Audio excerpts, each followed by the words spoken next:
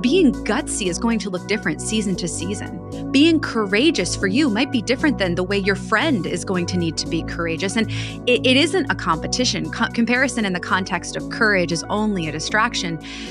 It really requires you to look within and say, what do I need to be brave in this moment? When I was going in for surgery, it was simply going in for surgery, having the courage to have faith that I was going to come out on the other side and be able to recover. And regardless of what I would face, that I would keep pushing forward. Welcome to Amplify with Jess Ekstrom, a show designed to help women get out of their head and into their zone of influence.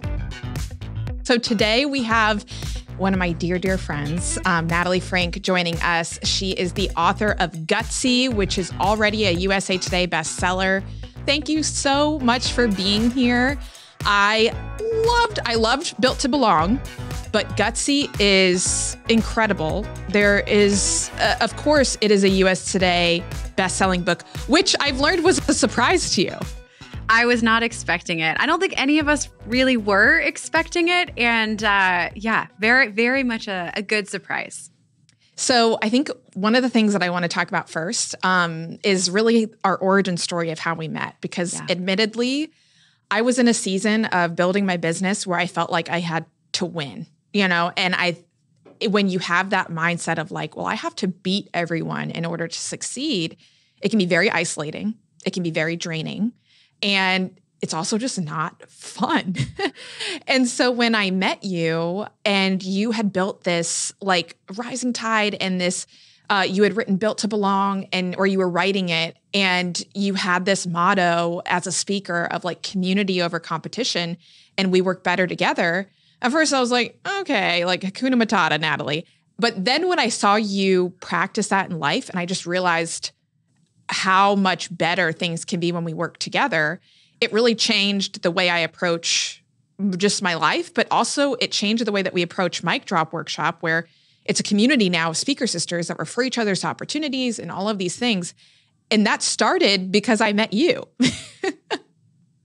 Well, I love that. It's so funny to hear you say that because I felt from the very first moment I met you that we shared the same values in that respect. And so both of us are very competitive, right? Yes. Like we are Enneagram threes over here. Yeah. Threes. But also you were one of the first authors that really shared with me about your journey and about what you were learning, and with keynote speaking, shared opportunities with me. So I love hearing that, but also I think you've been that leader for a long time for so many people. And so the more that you continue to share that, and as you grow with this community that is thriving and supporting each other, like we're going to transform the way that speakers work with one another, the way that, women in entrepreneurship work with one another through conversations like this. And so I am just so honored to call you a friend and so grateful for all that you do in the world. The feeling is mutual. So I think from the outside looking in, I mean, you've built incredible businesses, podcasts, books, all of it. You might just believe, okay, Natalie Franke has always had the chutzpah, has always had the guts to go for it. Is that true? Or was being gutsy something that was learned? Yeah, look, it's an evolution. It's even now, right? There's a section in Gutsy where I say, I don't speak from a pedestal of having conquered this. I write about the very things I struggle with most. So when you see me writing, for example, with Built to Belong about community and community over competition, it's because I struggled with loneliness and I struggled with comparison. And I felt like every day I was showing up to social media with boxing gloves on, trying to ward off the comparison monster that was threatening to destroy me. When I write Gutsy, it's not because I'm a gutsy person by design and that I've always been that way. It's because I feel as though I have spent so much of my life fighting against the expectations of who I should be. And I know there are a lot of people out there listening to this that have dreams that they've put on the back burner or have always wanted to speak. And maybe this is the first time in your life you're admitting that to yourself, that you are truly embracing this possibility for your life and taking that first step. I'm right there with you. So no, I have not always felt that way. I am very much a student as much as I am a teacher. I say that Gutsy is, let's say, a thesis after years of research that's still being evolved. It's a cookbook where I no longer set off the fire alarm when I attempt to make dinner, but I am far from a Michelin star chef. And it's one in which I feel like I can really speak from the trenches rather than from sort of, theoretical position. looking at what life really is like for us. I'm in it and I'm doing it every single day. I think that's a really important distinction for thought leadership in general. I think that there's this belief that in order to speak right or provide value on a certain topic or an area, that it has to be innate within you. And I think it's quite the opposite. Like, in order for you to teach how to be gutsy or how to be optimistic or whatever it might be, it's most of the time you are the student. It's kind of hard to trust the source where you're like, oh yeah, I just like was a baby and I was just like swinging from zip lines. Like I always had guts. And you're like, no, I didn't. So is there like a certain time in your life, or maybe it's a part in the book where you like started to believe like, okay, I need to change something? Like, what was that student moment for you? Yeah. So I like to say like every day that I'm alive is an opportunity to learn and to grow. But beyond that very cheesy cliche of a statement, I would say that, in my early 20s, I was diagnosed with a benign brain tumor. And in my mid to late 20s, I went in for brain surgery to have it removed. And it was truthfully in the preparation for surgery and in the recovery season of my life where I think I was forced to look at things very differently, to look at time very differently, to stop feeling as though tomorrow was promised and I could take any minute for granted, but also acknowledge, the fact that I have to go after the things that I want. No one is going to give you the life that you want. That's not how this works. If there's something that's been placed on your heart, even if you were created to do that thing, it doesn't mean it's going to be handed to you, right? You have to do the work of uncovering, what your gifts are, how you can grow. And all of that requires courage. I even say in gutsy, being gutsy is going to look different season to season. Being courageous for you might be different than the way your friend is going to need to be courageous. And it isn't a competition. Comparison in the context of courage is only a distraction. It really requires you to look within and say, what do I need to be brave in this moment? When I was going in for surgery, it was simply going in for surgery, having the courage to have faith that I was going to come out on the other side and be able to recover. And regardless of what I would face, that I would keep pushing forward. In other seasons, it was going through infertility, having the courage to make hard decisions either way, postpartum. Like, right now in marriage, we're 10 years of marriage, having the courage to believe that I can continue to grow, to be the partner that my husband deserves, and that I can continue to be vulnerable as we change, as our lives change in business and life. You name it, being gutsy today looks different than it looked yesterday. And for you, it will as well. And so I think it is, embracing that and also seeing those moments for me, going through tough times where I love that you're like, if it always came naturally to you, maybe that's not even the thing you should teach on. It's often where you are the student. And I think I can look back and say, the version of me who was diagnosed with a brain tumor was very different than the woman that you're chatting with right now. And I'm grateful for that. I'm grateful for what courage pushed me to do and who it pushed me to become.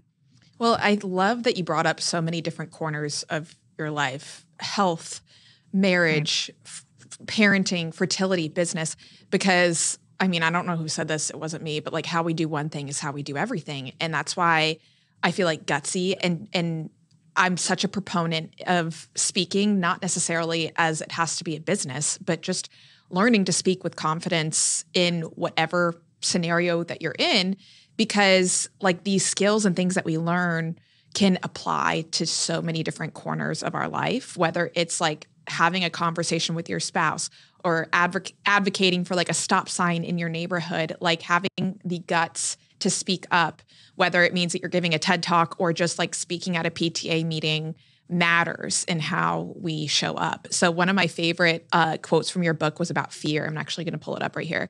The reason more people don't chase after their life they truly want is because of fear. Fear is the number one thing that holds high achievers back. Admittedly, you and I both, we've talked about this, overachievers. And I will say the earlier I was in my career, the less fear that I had, because I felt like I didn't have that far to fall. I felt like people weren't watching, just room to fail. I would say the higher that I go, the more fear I have and the more analysis paralysis and almost the less guts that I have. Like I think about being in my dorm room when I was 17, being like, oh, I'll start a headband company. How hard could it be? Or I'll beg my professor to speak in front of this group of 200 people. Like I think about, I'm like, who was she? Because now I have, what's it called? Like sophomore syndrome, where you know what freshman year is like. And so I feel like almost experience and knowledge has been a deterrent, not a propeller for me. And so what do you say to that when it comes to channeling guts? Because I feel like it was easier earlier on. You're not alone. So many people experience that. And first, I just want to say, like, thank you for being vulnerable and even sharing all of that. The more often that I think we hear from people who are at a stage in their career where we aspire to be, openly admit things like, I still get nervous. This is hard. I don't always know what I'm doing. I'm constantly being challenged and having to learn. Some days I'm terrified to show up on camera knowing that somebody's watching on the other side. Versus, you're right, earlier in your career, the stakes feel lower, right? The pressure feels, even though there is pressure at all stages, it feels less because you haven't walked through some of the challenges that are awaiting you. As you go through it, the world will start to harden you a little. It will start to show you, right, how far you can fall, as you say. And I think that that definitely compounds the fear for many of us. You know, it's as if when you step up to a pool in the summertime, as an adult, a lot of us will like dip our toe in the water to feel what the temperature is like. But if you watch a kid who knows how to swim, they just jump right in. And the reason we dip our toe is because we've jumped in over and over again to freezing cold pools. And we know what it feels like to experience frigid water, and after a while of going through hard times or receiving criticism, someone saying, I didn't know we were wearing our tiaras to the conference.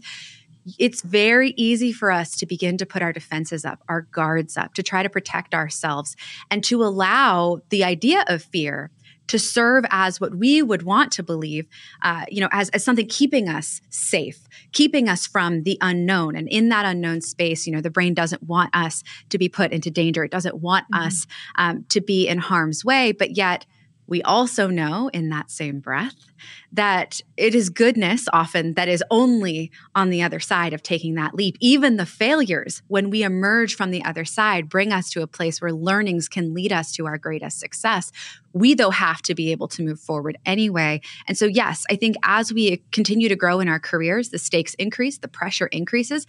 It is natural to still be afraid.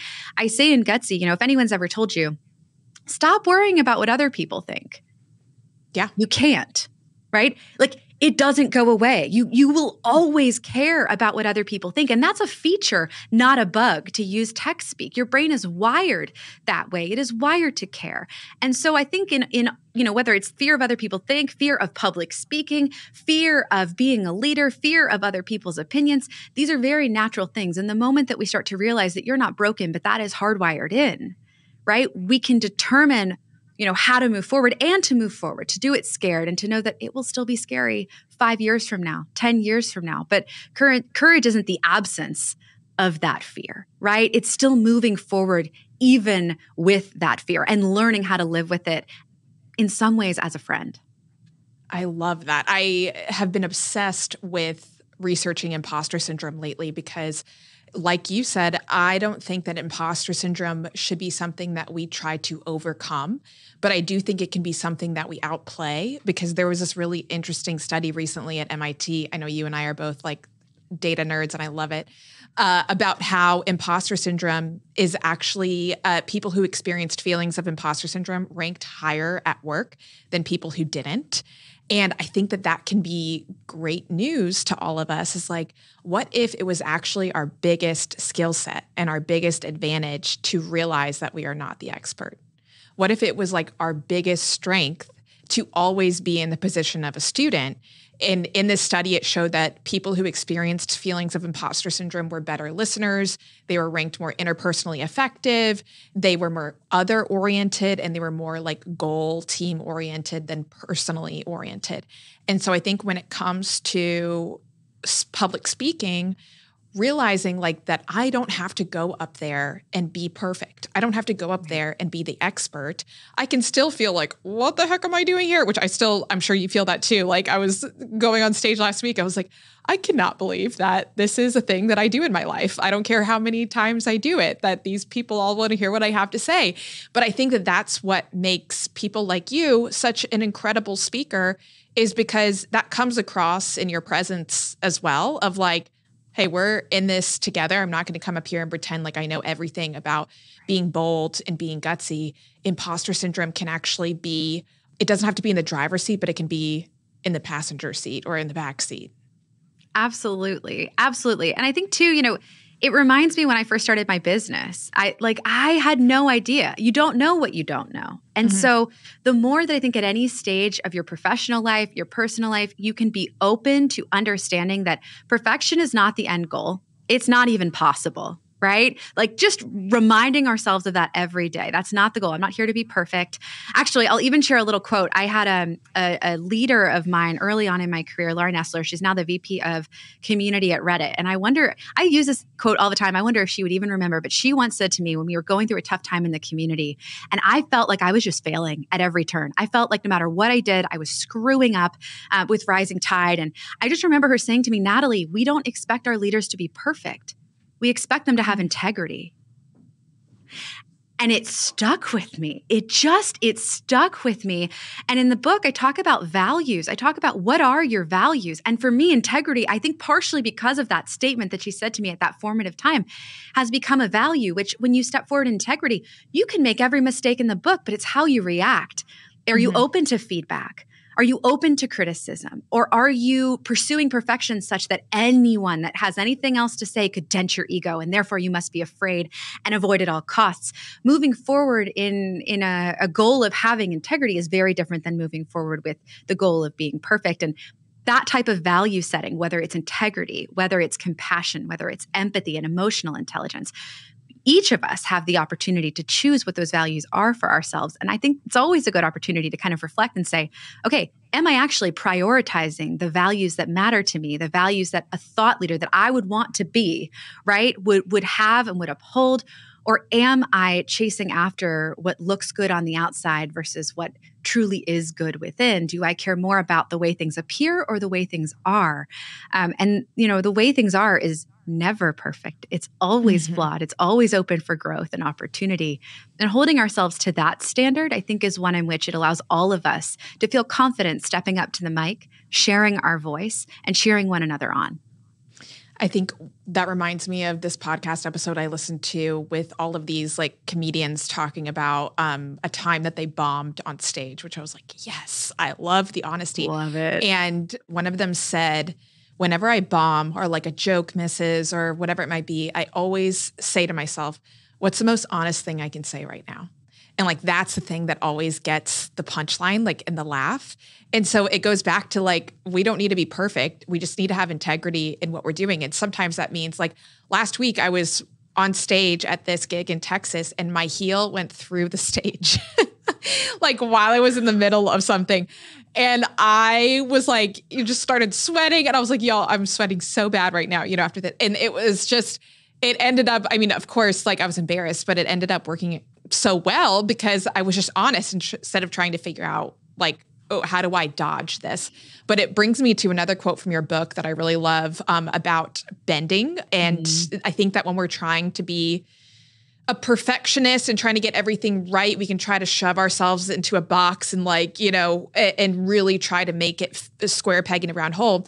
So this quote from Gutsy, the common belief is that it's better to bend than it is to break. But what if you bend yourself so much to others' expectations that you don't recognize yourself anymore? And I remember when I was first starting to speak, and I want to hear what your moment was with this too, because I thought I had to step into a role of like, oh, this is what a speaker does. Like, this is what a speaker wears. And this is how a speaker talks. And this is how a speaker stands.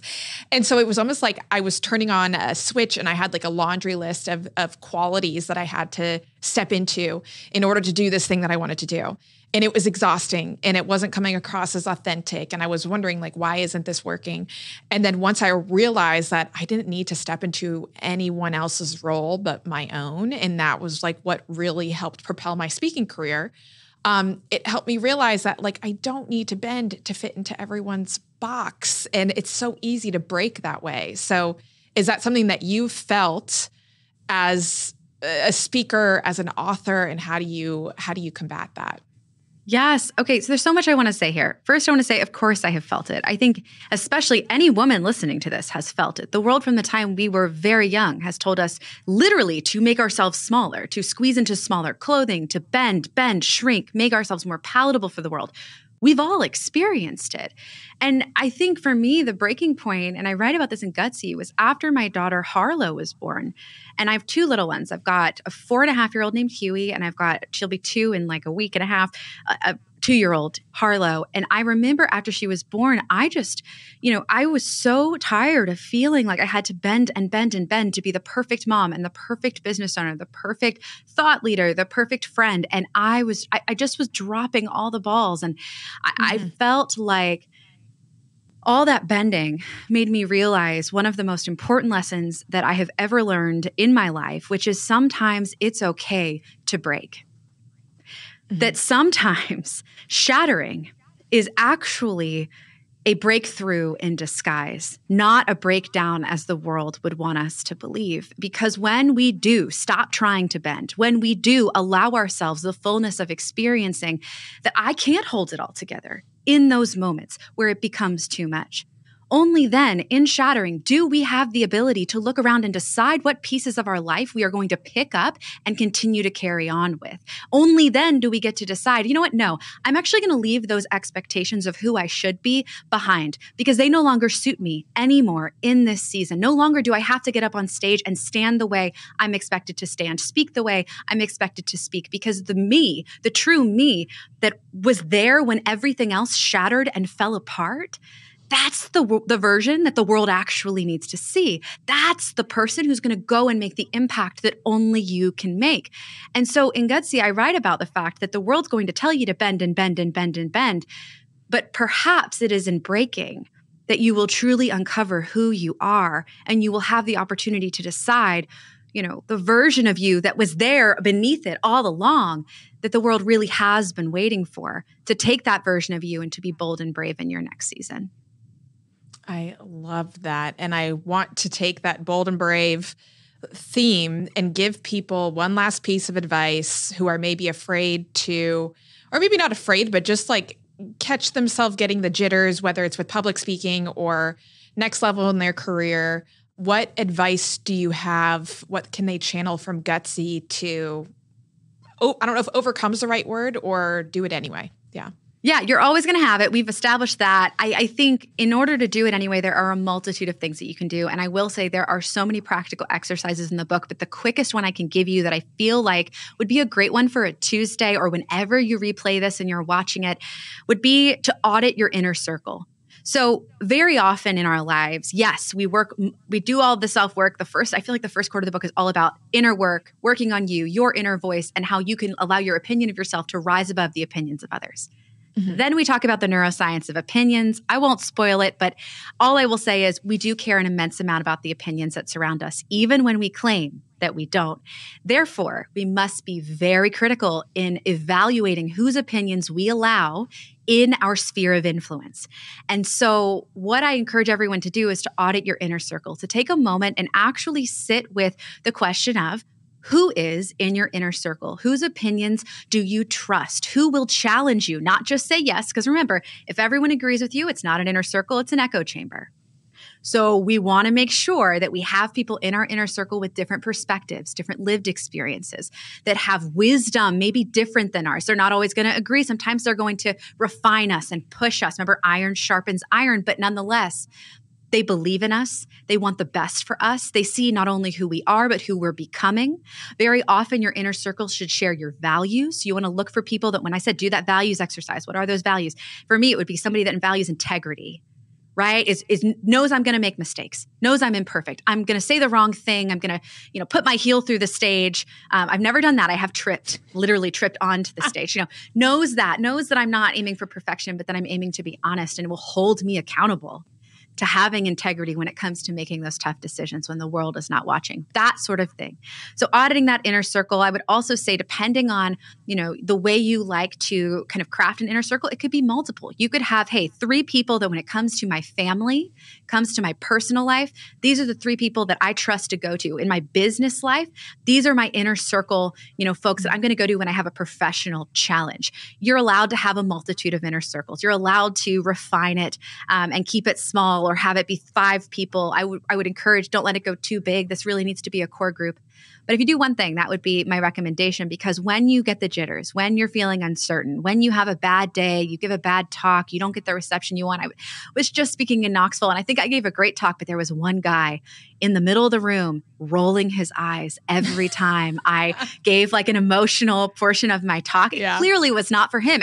I just wasn't resonating, and that's okay. I called up my friend who I go to in these instances, and she reminded me, Natalie, you could be the juiciest peach in Georgia and somebody doesn't like peaches. I needed the reminder myself. So that inner circle would be my first kind of, recommendation, or I guess my last, leading out of this, to say, audit that inner circle, really ensure that you know those folks you can go to and lean on them. Community is critical. It's not just a nice to have.